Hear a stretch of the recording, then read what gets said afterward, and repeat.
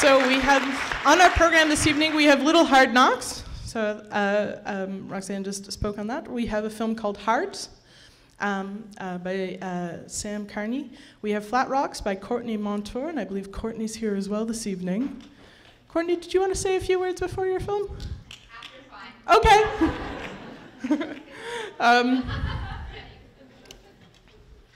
We have Bidaran, The Dawn Comes by Amanda Strong, and last but not least, Warrior Women. Following the projection, as I mentioned when Roxann was down here, we're going to do a Q&A, so stick around for that. Think about your questions, start brewing.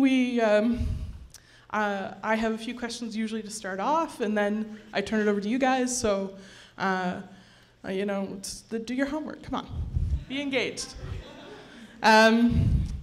So all that we have to say now is enjoy yourselves, bonne projection, and I hope you enjoy these films. I'm super excited to show them to you.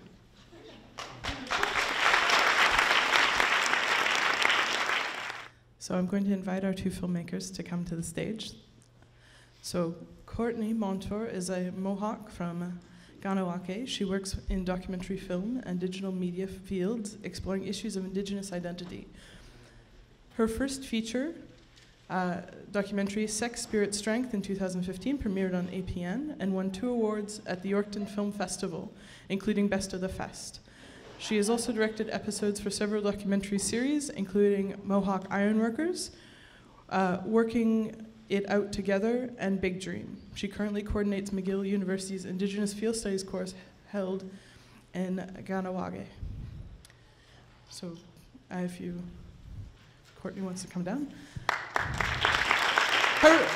We saw her film Flat Rocks this evening.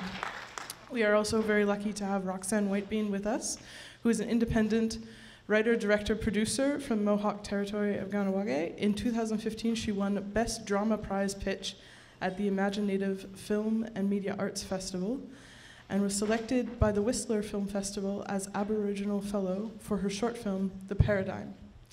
Roxann is an alumni of the 2016 Aboriginal Documentary Program with the National Screen Art Institute. She has directed a 5-part series, Thunder Blanket, and one-off series and shorts for CBC short docs. So please welcome Roxann. Thank you both so much for being here this evening. It's really wonderful that we get to present your films. Just to start off, I wanted to talk a little bit about a question sort of more general for the both of you about why did you choose the subject matter that you chose? You know, and in your case, you know, you're looking at sort of this incredible young man who I think has a bright future ahead of him as an athlete, and for you, Courtney, also talking about the St. Lawrence Seaway in this part of history that gets not discussed at all, about what happened when the seaway was built and the impact on the Mohawk community. So how did those subject matters sort of come to the two of you? And I don't know who would like to start. All right. Thank you for having us this evening. So for Flat Rocks, Roxann was actually the producer on that. We did that project together through the National Screen Institute, which is in Winnipeg. So if anybody has any real vested interest in making film, TV, or whatnot, they have tons of programming to work with. So our short doc grew out of there, and we wanted to do something on our community. And it took us a little while to decide exactly what that was going to be. And we ended up coming to the St. Lawrence Seaway because it's something that we, as a community, see every day, that many people don't actually know the effects, the impact, the reality that these ships pass literally right here. And there's a lot of trauma in our community still existing from this. And it's the first time for a community that a film has ever been made. There's been testimonials videotaped, but it's the first time there's been a documentary. So that was really why we set out to do it, and what has happened since, I think, has been really important for the community in terms of community screenings that we've had, the discussions that the community has had after. Our Mohawk Council of Kahnawake uses it all the time for different meetings they have with different levels of government. So it's become a tool for them. We're hoping to get it into the educational system in Kahnawake. And again, it's really just been circulating in these kind of discussion forums, and I think it's just important for people to see that it's played internationally, and that these issues are still ongoing, and you got to see that in Warrior Women as well. I think we see amazing women doing many things, but you see these issues still repeating themselves, and they're still here today. Absolutely, it's history that it just cycles. I think what the Wissosset First Nation is experiencing is very comparable in a lot of ways. I feel like, as much as it's a documentary about a past event, I feel like it's so incredibly relevant to all these conversations that we are having today about territory, about land. And for you, Roxann, how did you meet your young star? How did that process come about? Are you a boxing fan to begin with, or? Well, before we, Oh. is this on? Sorry. So, sorry about that. Before we move on to Little Hard Knocks, I'd just like to add about Flat Rocks. I think it's really important to, especially when you're a filmmaker or an artist or whatever, you should create work that you're compassionate about. And especially if you start to begin a platform, it's really important to use that to help your people in any way that you can. And the majority of my work, because I have a body of work, focuses on language revitalization. I have another film, Gertie Winordu, Precious Things, and Flat Rocks was something that was really important to me. So I was really happy to collaborate with Courtney on it and act as the producer and co-writer and all of that stuff. And it was just, we've really shared the experiences of our community, because the film has traveled all over the place.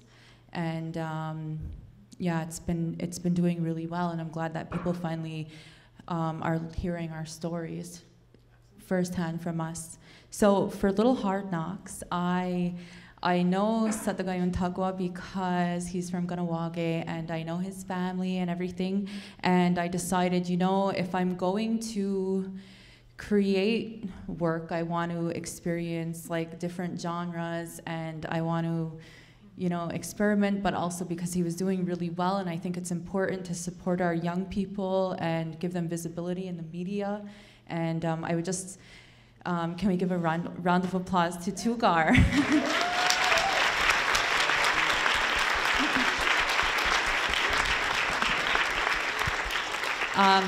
He was such a pleasure to work with, and no, I wasn't really a boxing fan. I was just like, okay, this child is doing really good, and I want to learn everything about boxing. So they were very accommodating and friendly, and everywhere we went, Saratoga and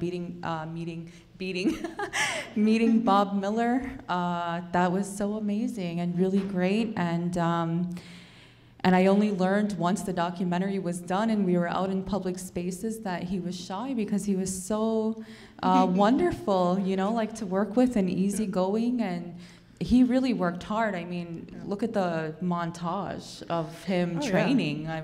That was done in one day.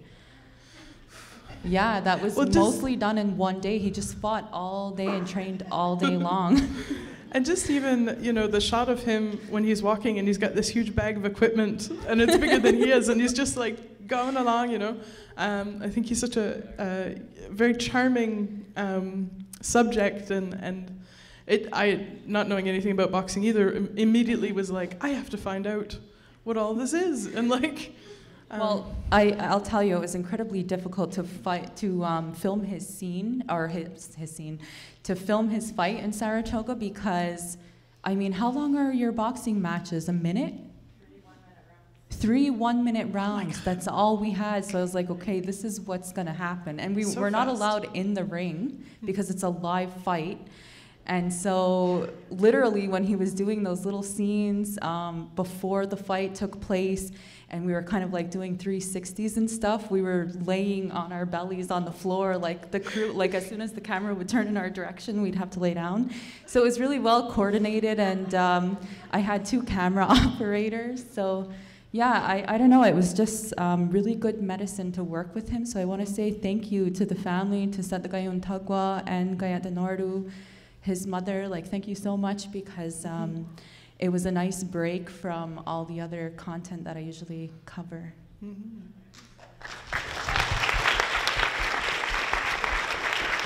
I think you bring up an interesting point as well, because oftentimes the images that we see of Indigenous youth tend to be so negative, unfortunately, and it's really nice to be able to present like a counter to that, because I know in my work, working in the Cree Nation, with young people, like, those kids are magic. Like, our youth are going to carry us beyond, I think, even where some of us imagine us, things existing today. And it's a really beautiful story.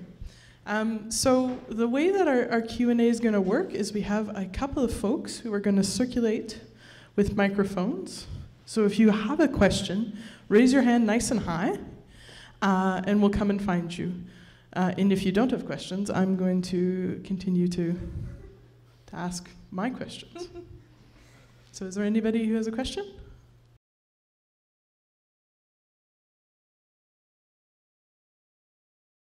Maybe one thing I could just quickly add, we're still currently looking for a distributor. It's still kind of doing some festival run. So it will primarily be through a distributor that specializes in educational distribution. I'm not sure if there's anything else I want to add about that. Yeah, and also, I mean, at some point, the National Film Board also has an online database of films, and it will eventually be on there to stream as well, for free.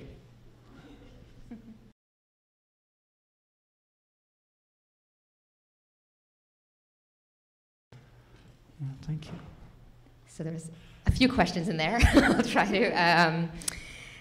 So I think one of the reasons it hasn't been filmed before, again, Indigenous cinema is just really having this opportunity to grow now.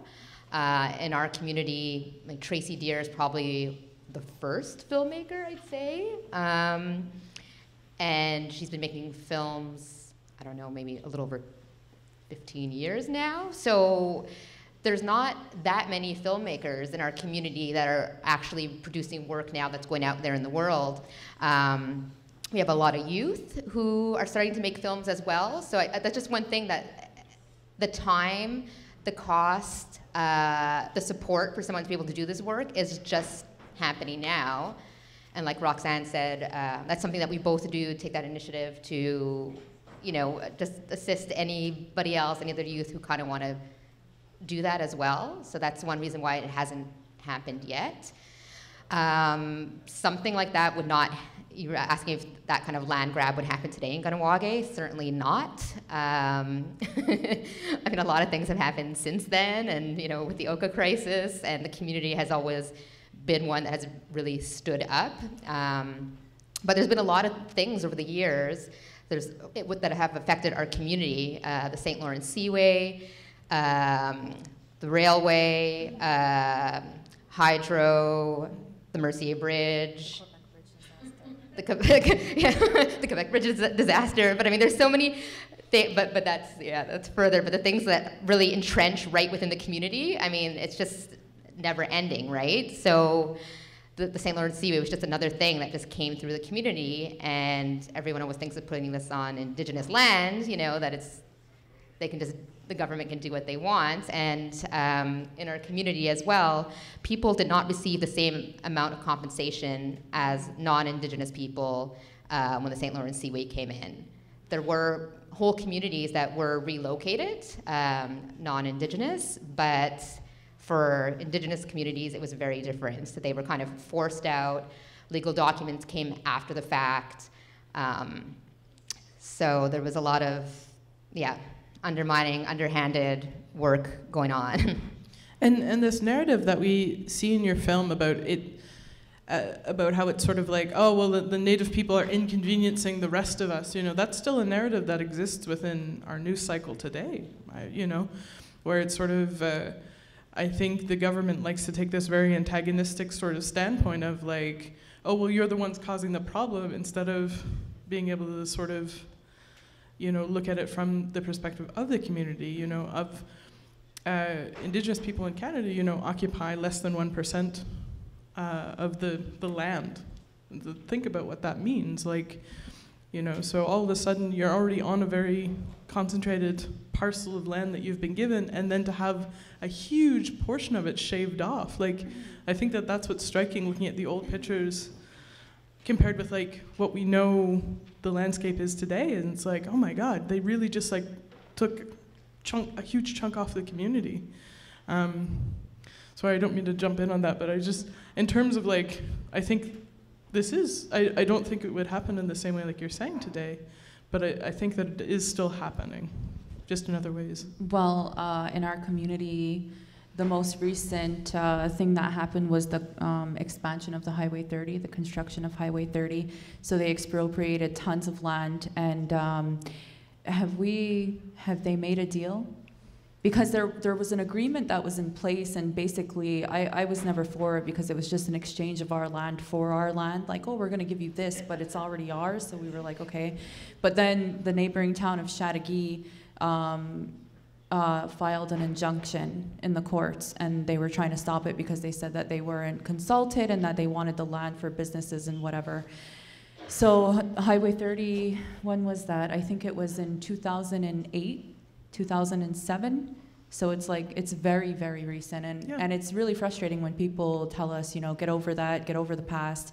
All of that stuff happened a long time ago, and you're standing there thinking, no, this is still happening. The past is now. Yeah, it's now. It's happening now. And also, the seaway directly severed our connection to the water and our fishing and our skills, our diet, our traditional diet, just the people swimming, the way that people gathered at the river.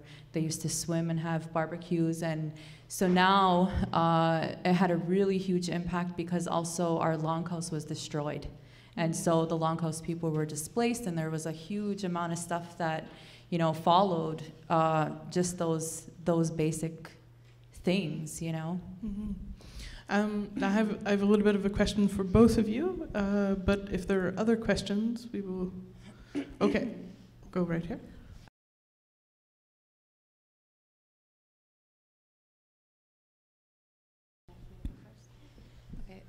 Well, usually I build a connection with the family, and I normally ask for that after the video, like after I have my rough cut and I know exactly what I want and where that would be a great addition in the film. And I just work really hard to create the best piece possible that the family would be proud of and whatever, and it's usually, it works out really well that way.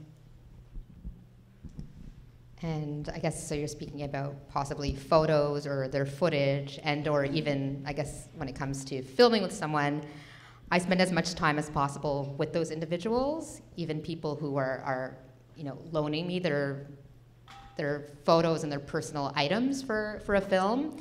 So it's always about building those relationships, spending as much time with them as possible beforehand, and letting them see the film before it's completely finished. Because again, it's their life, it's their story, and they're the one who's going to have to live with this forever. So I think they deserve to have a say in all of this before it goes out into the world. I was going to say, both amazing points, because it's so important. I think sometimes we forget, because you're writing grants and you're applying to things and you're trying to figure out, you're like, okay, well, if I finish it by this date, I can submit to this festival, and all those other little bits of production that go into making a film. It can be so easy to forget that human side and how important it is to have that, when you're developing a story. Because you want people to, especially when you're talking about collective history or collective trauma. You want people to be able to be proud of that, you know, at the end of the day. Are there any other questions that we're coming to? I'm seeing a couple of hands.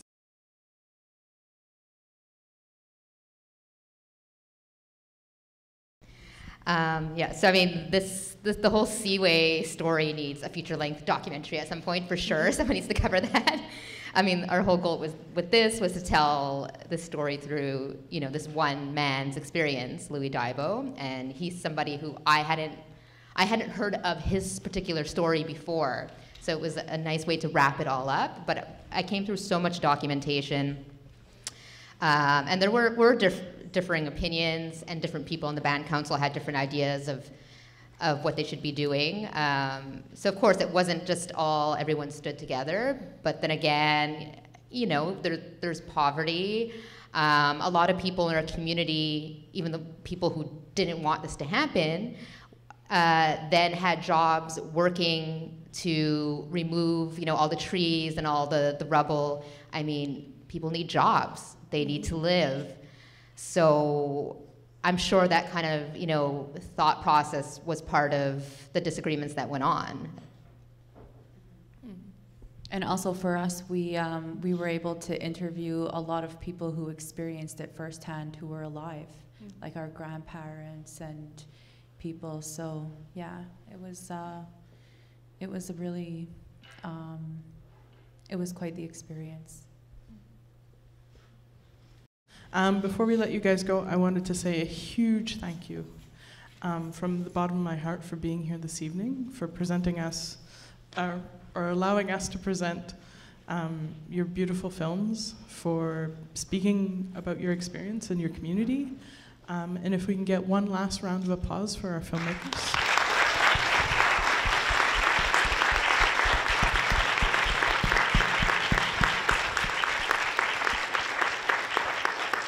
And so if people want to find out more about you or what's coming up next, where can they do that? For me, I have a page on Facebook that I haven't really been updating lately, but a lot of the links to my films are on there, and it's called Roxann Whitebean Films. And a lot of my language documentaries and stuff are on there. Amazing. And I'm super terrible and don't have a page, but you can just follow me on Instagram or Facebook. And my next project is a short doc on Mary 2X Early, who was an amazing woman who created change in the Indian Act with gender discrimination. And I'm also doing a feature doc on Team Indigenous roller derby. Amazing.